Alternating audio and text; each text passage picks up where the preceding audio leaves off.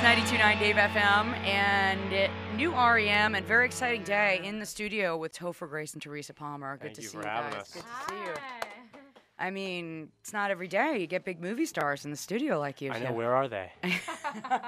So the new movie you guys are here to talk about is Take Me Home Tonight, which I saw. It's so much fun. It's a throwback to the 80s. Oh, thank you. Yeah, we want to be the first movie that wasn't making fun of the 80s. It doesn't. It was almost like those John Hughes movies that I grew up watching, that I loved, where, it's very easy to make fun of the 80s. A lot of weird stuff, a lot of weird looks happened then. But we actually wanted to make it like we went back in a time machine and just made it back then. Well, if you're hearing Teresa and people call you Tez. Tez. Everyone does call me Tez. Okay, yeah. So if you go on our web stream right now at dave.fm, you can see them both. Are you watching yourselves right now? Wow, do I look good. There we go. Whoa, oh damn, my gosh. Topher. I've you seen are amazing.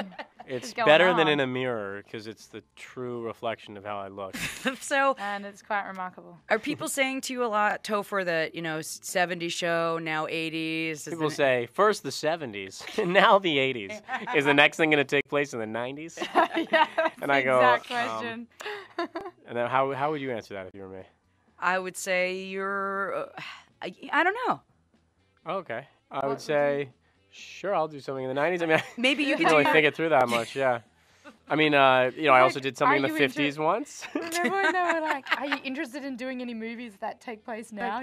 Yeah, pretty much I've done all all the other things I've done have movies. taken place present. But like, I was with Dimitri Martin, who plays the guy in the wheelchair in the film. It was hilarious. He's like a great comedian. And we were doing press, and he got so sick of the question. He was like, yes, Topher can't escape time. Everything he does takes place in a decade. That is true. Well, it is like a great night out watching this movie. You say, John Hughes movies, and those are the movies I grew up in, and that's what it reminded me of so much. Oh, thank you. So much happens in one night. Well, we wanted to do one of those great one-night movies, like, remember Dazed and Confused? Totally. It was made in the 90s, about the 70s. American Graffiti was made in the 70s, about the 50s. Like, no one had done that for our generation. And when I thought about it, that would take us back to that kind of time, which are the movies that I grew up on. Yeah, like Ferris Bueller's Day Off and Breakfast Club and Say Anything. So. Favorite John Hughes movies? I would have to say, it's probably the most popular one, The Breakfast Club. I was born in 1986, and so I didn't get to do too much at that time period. But she had detention a lot as a kid, right? Yes. So you could relate to that. Yeah, I actually did. So here, I was kind of the naughty kid in school. But I love that movie. I think it has so many different wonderful elements to make it such a special film. And I know we tried to capture that in our movie. And so, Teresa, you don't have an Australian accent in the film. No, I do not. I had to work with a dialect coach to transform myself into an American girl. Can you speak like an American girl just to show us how you turned it on and off? Sure. What would you like me to say? It's pretty impressive. I'm impressed by that. Oh, golly. So what was your favorite movie, Topher, like growing up, an 80s movie? I would say, I really like 16 Candles because it's got a little bit of everything. That's what, I love that today, like, there are movies that are all raunch, and you go and see it, or they're all romantic. But I missed movies like 16 Candles that have, like, everything. They're like all four food groups are in the film, and we tried to. There was dramatic parts of the film. And there were really great, party scenes and raunchy, hilarious scenes. So we wanted to do a film that had everything. I love that Anna Faris gets to show her comedic side, but also her dramatic side in this film. Well, yeah, because normally she's sort of a bombshell in movies. Yeah. And in this movie, she's kind of a regular, everyday girl. Yeah, she's great. Yeah. Well, she got to be twins. Yeah. She's my twin. Which is kind of funny. In the movie, she plays your twin, and you kind of do look alike. All right. Well, that's a total egotistical thing because I'm a producer on it, and I cast her. And it's kind of a weird thing to be like, this person's my equal because she's, better looking and funnier and cooler. But she bumped up my gene pool. So, Topher, Grace, you're listed as an executive producer. That's right. And a regular producer. No, I'm an executive producer, and I have a story by credit. My producer part. So we kind of came up with the idea for this kind of like new kind of Dazed and Confused or American Graffiti type thing. We thought, that could be in the 80s. And then we made a mix, like an ultimate 80s mix. and we cut out all the like Rock Me Amadeus and all the cheesy 80s songs. And they're gone. They got the cut. What's wrong with Rock Me Amadeus, though? Well, clearly it's one of the best songs of our time. Of all time. Ever written, yeah.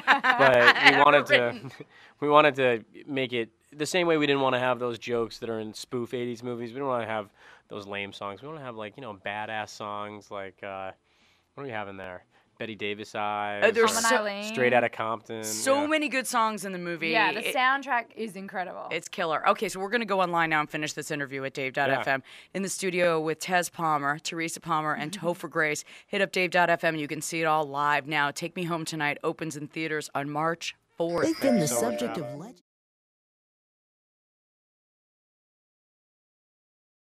I got to start off with a question. Who is Dave? Okay. Where is Dave? So wait, where is Dave though? No. Wait, Dave's dead? Dave's dead? Oh my God. Oh no, Dave. Oh God. We came all this way. Yeah, just to meet Dave. Why wouldn't you tell us before we went on the air? Dave's dead. Dave cocked it. No, Dave. Well, we didn't put it in the movie. Why? Because you were about to hear it so many times on ads for the next month. I apologize. But that, it's not about the song. It's really about the time and the feeling. And also, I was just sick of hearing it in all these ads. So thought it'd be He figured everyone else would be too. It's a great song. It is a wonderful song. We should play that song on Dave. We will play it. Yeah. We'll totally play it. Little Ronnie Spector in the background. Little Eddie Money, yeah. You big Eddie Money fan? Yes, and he's gonna pretend he is. He's like, I really am. The movie's really based on the song. When he says, makes sense. I don't want to take you home till you see the light. That is basically the entire third act of the film. You want to see what's under this? No, forget her. She doesn't see anything. I take it all off. I usually never do bottomless unless you do see his the scene really calls for it. But I did. I was happy to do it, even in scenes where it wasn't after the love scene. He would just drop his pants randomly. Even if the shot just came up. Yeah. You know you want this. Yeah. But because I'm a professional. Yep. I don't. I bought the question was, did I buy the hat just for the trip to suck up to you guys? And the answer is yes. I'm actually not into sports in any way. I was born without the sports gene. I was awful at playing them. He has a hat for every city on this tour. Yeah. Sorry. Really? Yeah. I just go in the airport because I'm allegiant to no team. So I just kind of go, buy the hat in the airport. But I am a big fan of the A's. Sorry. Yeah, it's been worse for him. I think you've been doing this for a few weeks now, yeah? That's right. I did a little bit with Fogler, who played Barry in the film, who we should say is amazing. It's like a real breakout role for him, yeah. A real breakout role, and, for those people who really love cocaine, there's a lot of it in our movie. Whoever's watching Dave FM at 9 o'clock in the morning or whatever it is, you probably are on cocaine. This is the film for you, right?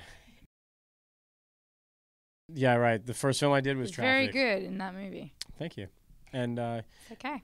He was Steven's, probably the greatest director alive today. And for that to be the first director I worked with, amazing experience. And Michael Douglas was the first kind of movie star I worked with. And I've loved doing movies with people like Michael Douglas, and I did one with Dennis Quaid. But the really great thing about this movie was getting to work with my peer group. I'd wanted to work with Anna Faris for a long time. She's an amazing comedian. And Dan I saw on Broadway. He won the Tony. And he has just a breakout role in this. And Teresa was amazing. You want to work with these people. I think everyone, there are at least 5 $20 million movie stars in our movie just, 5 years from now. So it was great to be able to work with them all together. You do not understand how many people tell me that. I got recognized for her the other day at the airport. But thank you. I take that as a compliment. It must be because you're both so bubbly.